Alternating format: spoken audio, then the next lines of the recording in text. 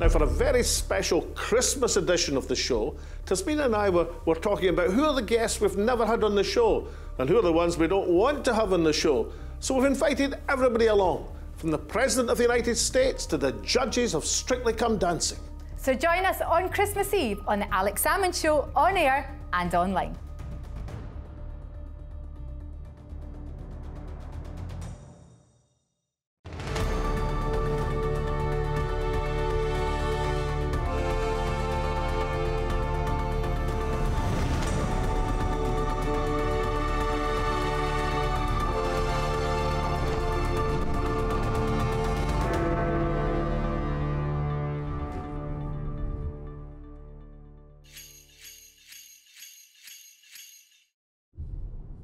Welcome to our Christmas special edition of the Alex Salmond Show.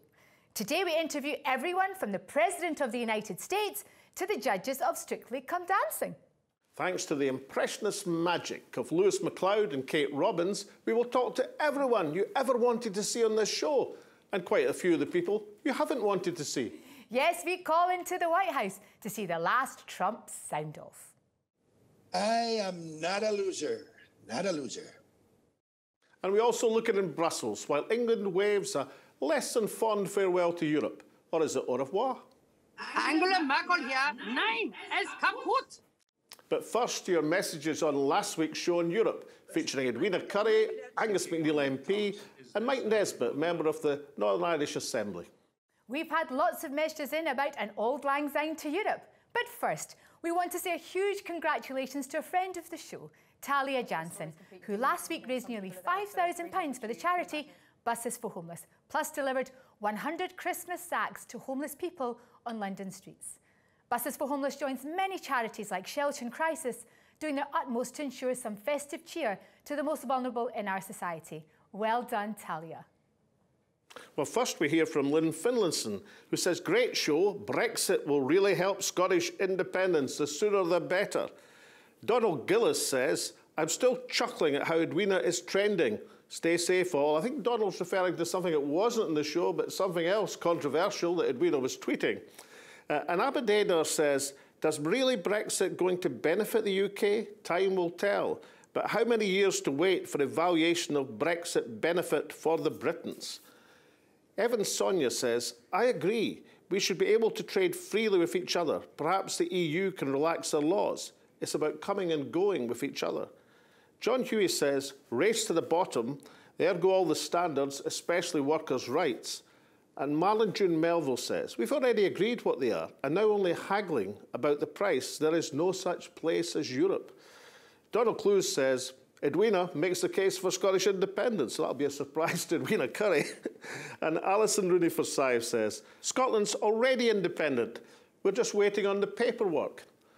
And now we're delighted to be joined by MacLeod and Kate Robbins. Also known as President Trump and the First Lady Melania. Welcome to the show. Thanks for having us on. Great job. Great job. You're looking beautiful, Taz. You're a 10. Alex, you're a 10 too. Stop flirting. Will you stop flirting, Donald? Always I can't help it, Melania. Oh, have you packed yet? Have you packed your bag yet? Well, you know, I've packed my toothbrush, I've packed the hair oil, and my tin of Dulux Super Glow Orange Haze. What, for your face makeup? Yes, well, you need to get more than that packed. Now, Donald, I've been waiting to ask you this for a while. How come you got beat? You know, it's all fake news, Alec. The whole thing, I don't know who does the calculations, possibly Diane Abbott, but we don't know. It's just fake news. It's a disaster. It's a calumnious thing. It's an aberration, and it's braggadocious. It's all the words that Nigel Farage taught me. I am pleased because it means that maybe I get to see more of my friends in Slovenia. I want to get out of here now. Where are you going to go, First Lady? Well, I'd like to go back to my homeland, I think, and see some friends. You know, everybody's false in America. Everyone, including him, this husband of mine. I'm sick to death of him. You know, I'm looking forward to the summer. Let's get this bug out the way. Melania, she wants to go, great. I'm looking forward to Wimbledon, strawberries and cream, the best Vegas strippers they've got on offer. They're amazing. And Donald, are you going to be gracing us with your presence back in the old country of Scotland? I see you've got our mountains behind you. It's a great job. I'm going to buy this place. You know, this is God's country, and he can. You know, he's loaning me the lease. I'm so Scottish. Another golf course, haggis. Nobody more haggis than me. So, First Lady, are there chances that you might not be staying together then once you leave the White House? You're joking. What do you think I want to stay with this man? Of course I want to be with him. I am looking at divorce lawyers as we speak. Haha, no, I'm only joking. I am very much in love with my husband. Will you both be at the inauguration ceremony of Joe Biden and Kamala Harris? I'm going to kick Joe Biden's stick away. I'm going to make him fall over the podium. I'm going to give him another moon boot for the left leg. No. Don't be so nasty, Donald. Don't be so nasty to old Joe. He can't do an oath. He can't sign in. Let's hear from Joe and Kamala then. Well, you know, hey, man, come on. Hey, live and let live, Joe, huh? I can't I'm only going to be president for 2 You're weeks. You're going to be president. Oh, Kamala, honey, thank you so much. But Kamala, I was so impressed by your inauguration speech. Well, you know, the trouser suit was the most important thing for me.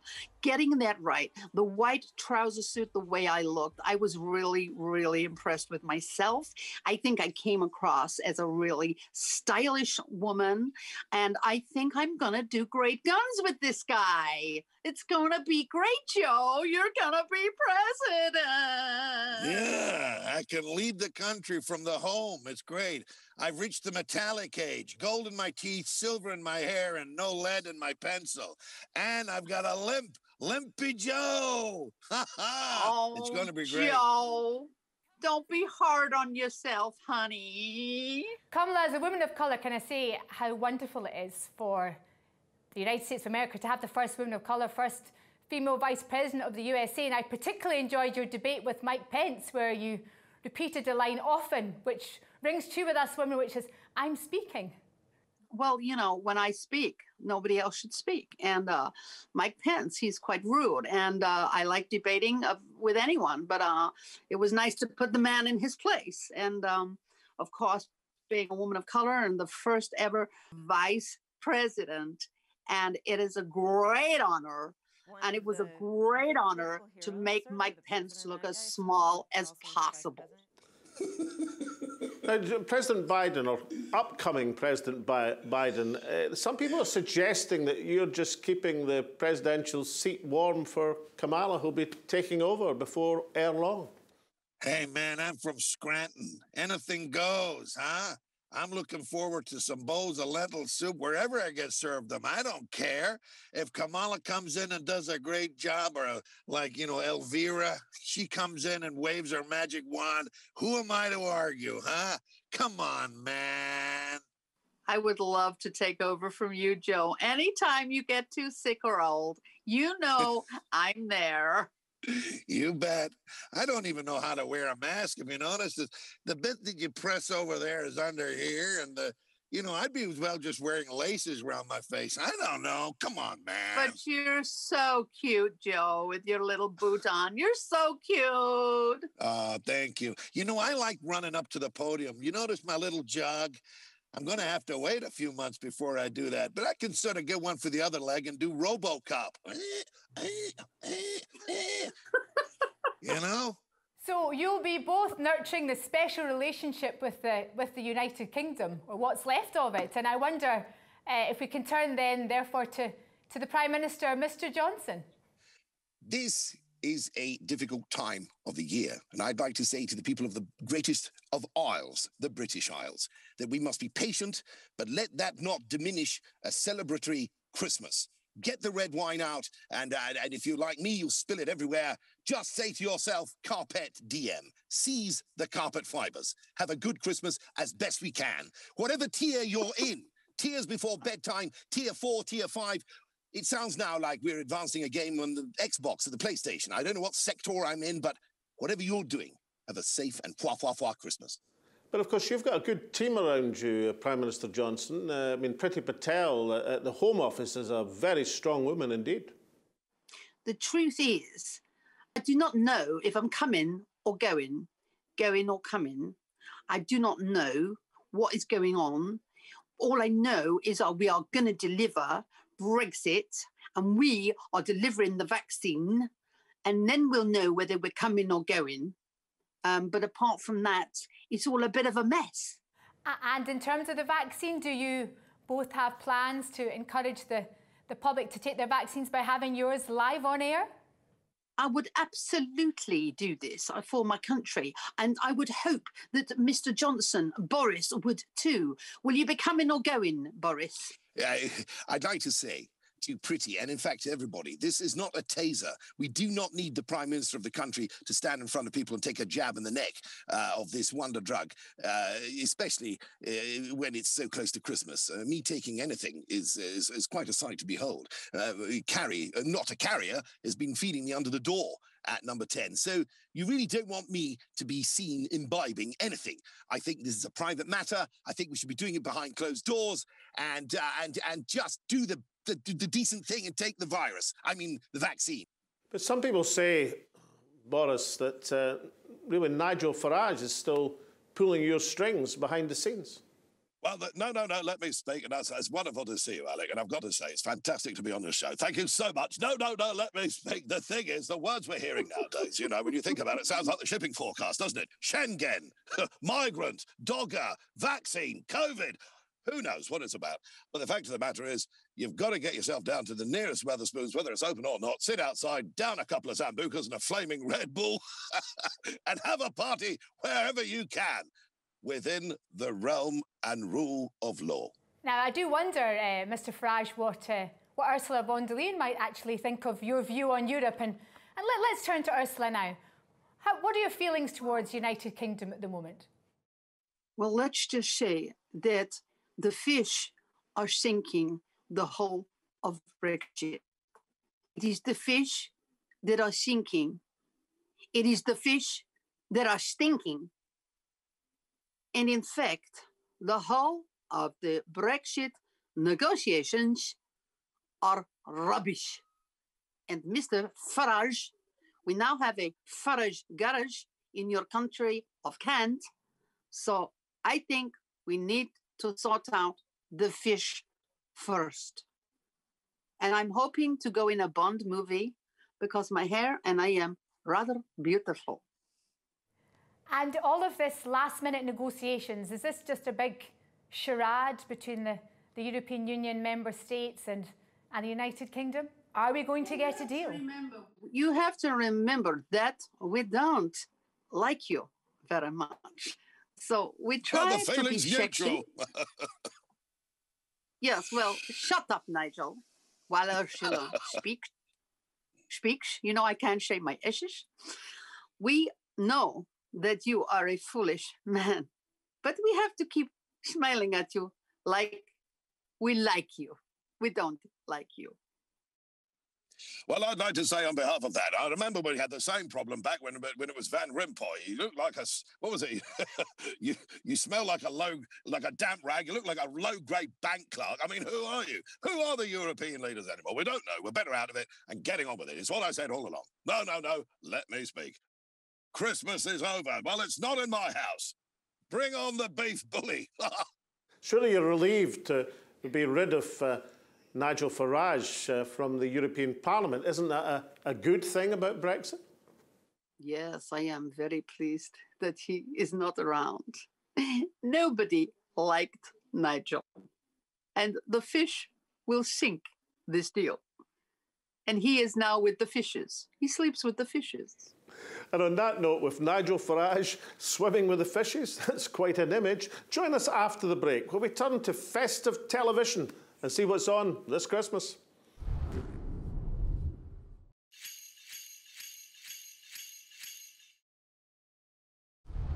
Welcome back. Alex and I are in conversation with two people of many voices, Lewis MacLeod and Kate Robbins. Actually, we're in conversation with Shirley and Bruno. Strictly this year, another record audience. Well, it's just been fantastic. And I am the head judge, you know, as I am. It's just been amazing. And we had a great winner, you know, with Bill Bailey. But I think you want to ask us something about Strictly Politics, don't you? Well, I was just wondering, if you had to, Bruno, judge politicians instead of dancers, I mean, who would shape up well and who wouldn't fit the bill? Well, I got to say, I mean, I think that, you know, the Prime Minister has to work on so much, but of course, if it's all in the presentation, he would get nil, no point. He's got the hair like a burst sofa, but he's got a nice sachet and he bumbles along the floor, so he might be good at, I don't know, a foxtrot or a foxtrot off-skirt, I don't know. But I think that maybe Karma, he needs more stamina for Karma. He's got a thing about his head. He weighs his head forward. But a lot of talent, not so good on the floor. Well, I'd just like to say, as head judge, I think that Boris Johnson, never mind the Charleston, I think he'd be absolutely great because he is a charlatan. That's what I think. You mean you don't like him? No, I don't. I don't like the man at all. Of course I don't. I'm from the Wirral. And, you know, that man, I can imagine him dancing. He'd have to brush his hair for a start. What a scruffy thing he is. I nearly said a swear word then. Now, Shirley, as head judge, how would you judge the performance of Jacob Rees-Mogg and Michael Gove? Well, you know, they'd do a very old-fashioned dance, wouldn't they? Jacob Rees-Mogg would probably come in on a penny farthing or something like that, because he likes to pretend he's living in a different century, doesn't he? As for Michael Gove, well, poor thing, doesn't do much right, does he? Bruno, any politicians that you think of will have something to offer in the years to come, or is it all disaster? I think you, Taz, I've got to say you look like a goddess sitting there with your beautiful dress. You would look like an ideal candidate. I'd love to vote saying, 7, 9, here you are, very good. I think they're all idiots. I think with the exception of maybe Barack Obama, who could just stand still doing a Kraftwerk sort of robot dance and talking. Oh, he could say anything, and I would say, 9, 10, yes. Well, do you know what? I'm going to ask Barack Obama now. What does he think about all that's going on in the terrible world at the moment? And has he got any hope for any of us? Remember this. We are all here to be tried and tested. And Michelle and I, we've been watching from the sidelines, but are very much involved. And like judging panels around the world, we are all judging one another. And it's Christmas. We need goodwill. We need to launch from the flames of despair the fountain of joy. That's what we need. We need slight platitudes that you can't quite understand. Moving forward, pouring the golden flakes of change onto the embers of disaster and pain. We need also, happiness. One other thing, Mr. Obama, I'd like to ask you, how are we going to get Donald Trump out of the White House? Well, you know, that's a very good question, and thank you for asking. I want to tell you this. There's many rooms in the White House, and when you go downstairs next to the popcorn machine, just beside the powwow and the coffee maker, there's a little WC, a bathroom, and it's for guests. And if you just go under the seat, there's a little red button there, and it says flush. If he pulls that down, he's going to be launched through the skylight straight up to where Elon Musk is right now, and it's going to be exciting. It's going to be, oh my gosh, woo! And we have paper. We're not running out of Andrex in the White House. Well, that's good to know, given the Brexit shortages and the queues at Dover. But let's move on to the climate, a big issue and one of grave concern, particularly for our young people, is what the future means for them. And I wonder if we might hear from David Attenborough. Well, thank you so much, Taz. And as you can see here, this beautiful vista behind me near Arica, we want to preserve the winter wonderland. And it is why we must be on the hunt for the giant rare orange orangutan, which was last seen near the White House in Washington. Once it is contained, we will be able to move on with our plans. Well, Shirley, who would you like to see on the show as head judge? I'm sure you have a say in who future contestants might be. Who would you like to see dancing before you and Bruno? Well, I think the Queen would be rather good. And I know that she obviously wants you all to stay together as the UK. But I think the Queen would like to say a few words. I would like to say, please put me on Strictly. One could dance with Philippe all night, and one could have the corgis running around at one's feet. It would be lovely. Andrew, get out! Now, Head Judge Shirley, do you have some tips on some good soaps that we could all be watching over Christmas? Oh, gosh, I don't personally watch the soaps. They're a bit beneath me, if I'm honest. But I do remember seeing Sir Ian McKellen in Coronation Street, I think it was. He was rather good. Well, that's right. It takes me back. It's the greatest of soap operas, darling, and the acting is worthy of an appearance from me. And as I have said many times, it is all about the text. Whether you are a wizard, this will not pass. We have to look optimistically, even the messages from Coronation Street. I remember fondly when I played Covidia in Prospero's Mooks, one of the lesser-known Shakespearean plays, Prospero's Mooks, and I was Covidia, and this little rascal of a virus will not permeate onto the floor of a studio. Back to the text, everybody. Merry Christmas from me and my darling Shirley Ballas, wonderful lady, and I look forward to spinning round the hall with you. That's Dame to you, love. Thank you, darling. Let's move back to the real Kate Robbins and the real Lewis MacLeod. Thank you so much for that festive roundup, bringing some cheer at a difficult and challenging time for everybody around the world. But let's talk first, Kate, to you. You were just recently on the Cube with your lovely daughter, Emily Atack, and won £20,000, I think, for charity. How was the experience? Yeah. Well, we were so thrilled. We made £20,000 for the Ben Kinsella Trust, which is tackling knife crime, and I'm a patron of that charity. But we had a great time, a great laugh. Lewis MacLeod, can you see yourself going on to the Cube at any point? Would that be an ambition of yours? Well, I couldn't really do a Rubik's Cube when I was younger, but I'd give it a go if I was asked. Yeah, and it's Philip Schofield, one of those voices, a slightly higher pitched up Jeremy Vine, but a great show. And I saw Kate and Emma on it. Wonderful, just brilliant. And funny because we just wrapped up on a wee show that Kate was a star of, and they brought back Spitting Image. So to share the stage, if you like, with Kate, who I love dearly, and have an attachment to Spitting Image, which came back, is really cool. I was so pleased, Lewis, that you got to get into this latest series, and I was in it from the beginning, you know, and I'm one of the oldies, but it was so funny because we were earning so much money on that program years ago. We didn't realize that how much it was. In the 80s, there was more money going around, you know, and they used to say to us at the end of the show, come on, have you got no second homes to go to? We didn't realize how good we had it, and you know, we had to save up all our money because we didn't know we'd be in this situation now with so many performers now, with no work and no you know, I feel for my friends who are in the theatre because you know, all the cancelled tours, and it is a terrible time. It's a terrible time for lots of people, but I'm just stating the case for artists, performing artists. And on the Spitting Image, Kate, just an interesting point. The 80s, were the characters of the politicians bigger and easier to do, or do you think the current crop are just as easy to lampoon? You know, the amazing influence of Spitting Image was that young people knew the names of the shadow cabinet. I mean, if you ask a young person the names of any of the cabinet members, they don't even know them, never mind shadow cabinet. It did have a massive influence in the late 80s, early 90s. It had a huge influence, but I think it was the first time anybody had ever seen latex puppets, this, you know, sort of grotesque as they were. They could never make beautiful people look good. They never made a good puppet of Princess Diana because she was too beautiful.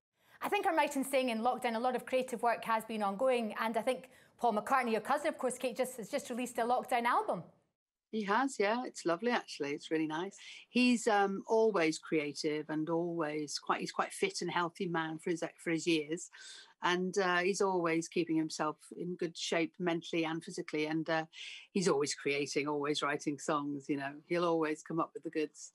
And finally to you both, I mean, as comedians, as comic characters, impressionists, entertainers, I mean, is there a kind of special responsibility on you in these dark times to give people something to smile about, to lift people's spirits? Do you feel that as an obligation to you both?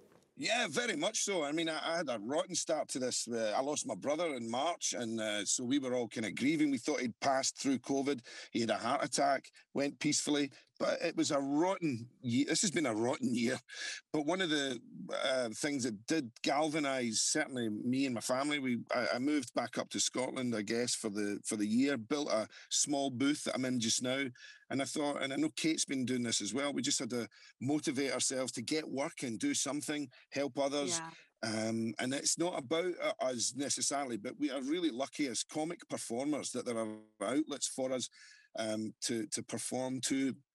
I've been doing a thing called the Steph's Packed Lunch, which is on Channel 4, and it's a daily magazine show. But she's allowed lots of comedians to come onto it, and it's just been a great show for people showcasing and we've just been allowed to do all sorts on there. But Lewis, I know that you are so much happier when you're up the road.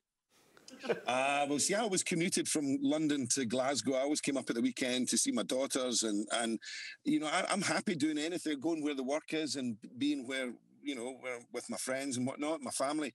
But this has definitely been a different thing. I see more of my kids, which is amazing. And my daughter's 14th birthday yesterday.